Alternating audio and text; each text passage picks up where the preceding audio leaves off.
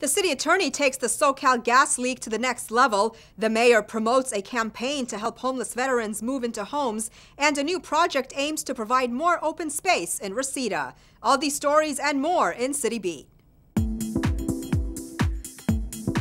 Calling it an ongoing public health emergency, City Attorney Mike Feuer filed a lawsuit against the Southern California Gas Company over the leak at their natural gas storage facility near Porter Ranch in the northwest San Fernando Valley. Feuer said that no community should have to endure what Porter Ranch residents have suffered from the gas company's failure to stop the Aliso Canyon gas leak. LA Mayor Eric Garcetti supported the move, saying that SoCal Gas needs to take immediate steps to solve this environmental disaster. Among other things, the lawsuit seeks to ensure the leak is repaired as quickly as possible and that the leak's cause and reason are determined and steps are taken to prevent this from happening again. Mayor Eric Garcetti declared December 1st as a citywide day of giving known as Giving Tuesday during a celebration at Bob Hope Patriotic Hall. Giving Tuesday is a global celebration where people around the world unite to celebrate generosity and give back to their communities.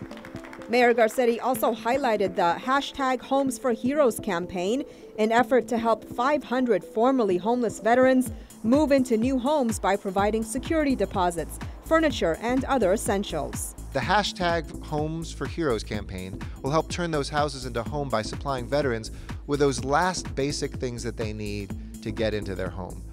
LA City Council member Bob Blumenfield broke ground recently on a new river park in Reseda that will bring nearly 7 acres of new open space to the LA River and Aliso Creek.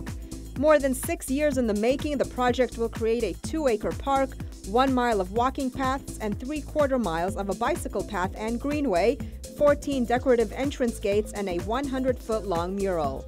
A vacant lot along the river will be transformed into a natural space that will provide habitat for wildlife and recreational green space for local residents. And it's a gem that's going to be a home for all of us here, and it's going to be a destination for folks who are downriver.